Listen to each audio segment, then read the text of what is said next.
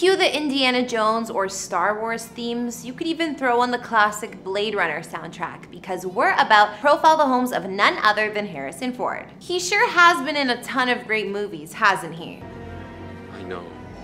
Not only has Harrison been in a bunch of great movies, he's also lived in a bunch of stunning homes, from California to New York and more. In these videos, we don't reveal any addresses, and even though I've done a house tour of my own place, please do not show up at any private residences because it's not safe for anyone. This actor, producer, as well as occasional pilot and carpenter, has done it all in Hollywood since getting his first big break in American Graffiti. From there, Harrison Ford launched one mega franchise after another and became Tinseltown's most popular leading man. In fact, he accomplished so much so quickly that by 1983, he was already capable of putting down $1 million on his longtime home in LA's Brentwood neighborhood, a nearly 1-acre estate which he would live in for the next 30 years. But in 2011, after beginning a relationship with television star Calista Flockhart, these two decided to swap out homes in Brentwood, trading up to an even more expensive property not far from his first. Of course, a rugged dude like Harrison can't be caught spending all of his time in California's sunshine. This means when he's on the East Coast, he kicks up his feet in an epic penthouse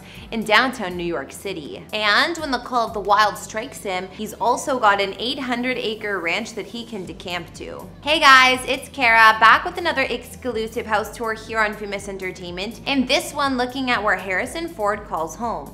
Don't forget to like, subscribe, and hit me up on Instagram to chat. Now let's get into this video.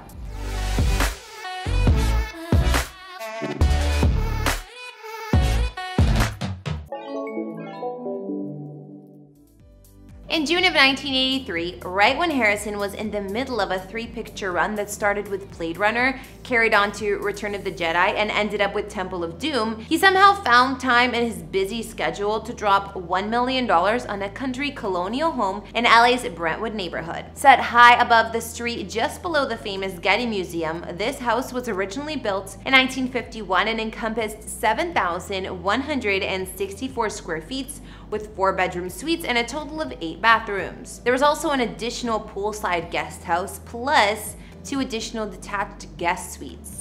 This gated estate boasted a long driveway that climbed to a large circular roundabout with a nearby 2-car garage. Around the exterior, you'll find gardens, brick terraces, and flat lawns draped in shade. As for the inside, it's perfectly proportioned with polished wood floors, extensive built-ins, paneled walls, and beautiful moldings. I mean, what other kind of house would you expect a one-time carpenter to live in? Interior spaces included a large informal living room that was classic, comfortable, and clean. There was also a wood-paneled dining room that could come across as stuffy, but the casual furniture helped to bring a chic feel to it. Nearby, the Eden country-style kitchen was clearly fit for a chef, and while the family room was cozy. Additional rooms like an office, wine cellar, and detached workshop provided Harrison with all of the space he needed for whatever activity he felt like taking part in, whether it was reading scripts or sanding down some wood. In his one-time master suite, it boasted a calming neutral palette, high ceilings, some stunning views of LA from a master balcony, a beautiful sitting area, and an attached bath. Out back, there's more than enough space to kick around a soccer ball, as well as an in-ground pool that would be perfect for cooling off in. Harrison would spend the better part of his adult life living in this home, but after ending his second marriage to screenwriter Melissa Matheson and moving on to Calista Flockhart, he decided to move on from this home as well. He put it on the market in 2012 and sold it for a reported $8.2 million soon after. He and Calista wouldn't move far away from here, however. In fact, they more or less just moved down the street. In September of 2010, Harrison Ford and Calista Flockhart dropped $12.65 million for a recently built mansion that's tucked away into a secluded section of Brentwood's rustic and notoriously expensive Mandeville Canyon area. This cedar-shingled colonial revival boasts a massive 13,767 square feet with a total of 7 bedrooms, 9 bathrooms, and 6 fireplaces spread throughout. There's even a detached cottage out back with a screening room and a guest suite. The property sits behind an electronic gate that glides open to reveal a large motor court that spreads out in front of the house, as well as an attached 3-car garage. The house is structured around a central courtyard that softens the transition from the parking area to the warm and luxurious spaces of the interior. Entering through a vestibule, you're greeted by a grand double-height foyer that also boasts a 2nd-floor gallery. Formal public rooms include a wood-paneled library, as well as a ballroom-sized living room with exceptionally wide planked wood floors, a wood-burning fireplace, large windows, and a series of French doors that open up to a covered outdoor living area. Then, the dining room has a view of the backyard through multi-pane windows, as well as more French doors that stretch from wall to wall. At the very front of the home, you'll find a giant game room, and not far from there is a colossal center island in the middle of the eating kitchen with marble and mahogany countertops, top-grade appliances, and white glass shaker-style cabinets. The kitchen connects to a glassed-in breakfast room that in turn opens up to the patios and terraces that run along the back of the home. Here, you can also find a swimming pool and spa. Upstairs is yet another family room that boasts a small window fitted into its vaulted ceilings, while the celebrity-style master suite has a bedroom, private sitting area with a fireplace, a nearby paneled office with balcony of its own, and a luxury attached bath. All in all, I can see why Harrison and Callista decided to trade up. This place is spectacular, but it's still not the only home that these two still own. In October of 2001, Harrison shelled out around $5.29 million for a 5,644 square foot penthouse apartment on the top floor of the New York City building known as City Prairie. He then hired an architect firm to work over the interiors of the new downtown crib, which already offered views to die for with its exposure on all 4 sides of the apartment, something that's a real rarity in New York. With the firm's help, Harrison turned this penthouse into an open plan layout with 4 bedrooms and 4 bathrooms. By taking a private elevator up to his apartment, Harrison can step off and immediately find himself in the midst of a vast living room and dining area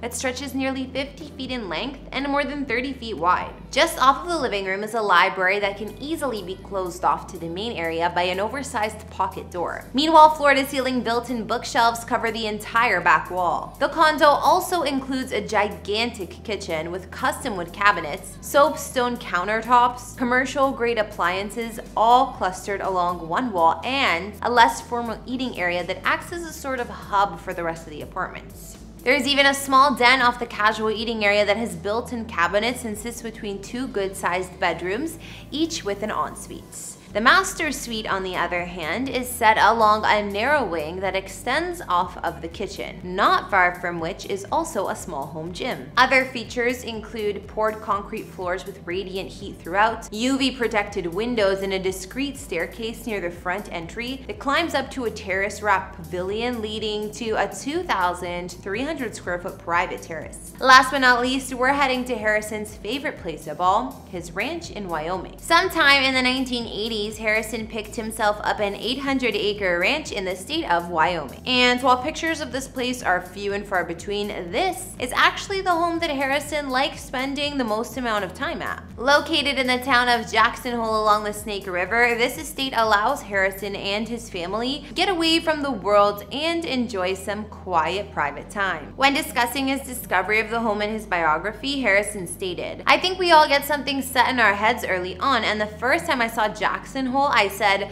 this is the place that's been in my mind all the time." While filming Frantic in 1988 with Roman Polanski in Paris, Ford sketched out plans for his Wyoming retreat and would fax them each morning to the hired contractors carrying out his ideas. The resulting structure featured flawlessly executed cabinets, as well as windows that frame some truly stunning views of the surrounding majestic nature. Once Harrison was done in France, he returned home and helped the contractors finish the property off, including building a guest house and a large barn that now doubles as his workshop. In fact, over the years, Harrison came to develop such a connection with this place that he donated around half of the estate as a nature preserve. What's more, he also lends the community his piloting skills whenever he can, and he's been involved in providing emergency search services, including the time that he helped find a missing Boy Scout in Yellowstone. Cody Clausen was a 13-year-old Boy Scout when he got lost hiking near Yellowstone National Park in Wyoming.